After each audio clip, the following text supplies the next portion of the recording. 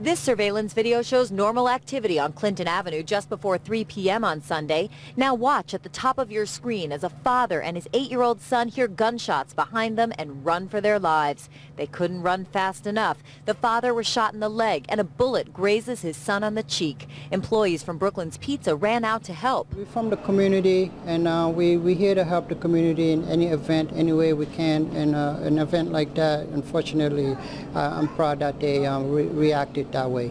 This exclusive video shows the father collapsed on the sidewalk but conscious, talking to his son.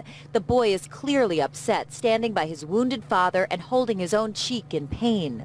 When you're out with your kid and it's on a Sunday, it's kind of a crazy situation. The brazen shooting happened on a Sunday afternoon in this busy commercial district right across from the Irvington bus terminal. It's almost like, yeah, we have to have police 24 hours a day on the corner. You can't even just go out for a walk or go to the store. Less than 2 minutes after the shooting, a crowd had gathered around the father and son to help. An Irvington police officer was quick to arrive on the scene, and an ambulance arrived several minutes later.